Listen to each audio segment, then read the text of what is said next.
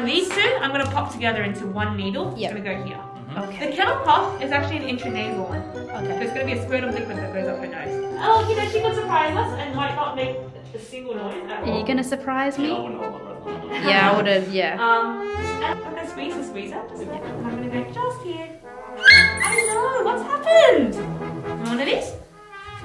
What happened there? that was less That's dramatic okay. than you normally are.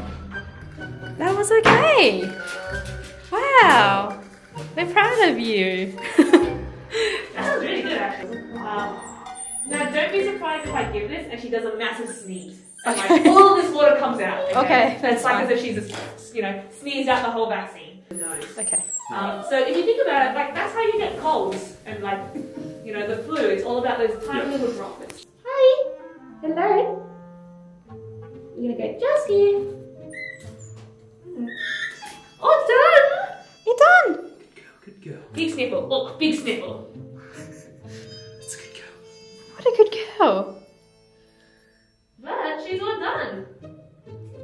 That's the whole. That's not a lot. Girl.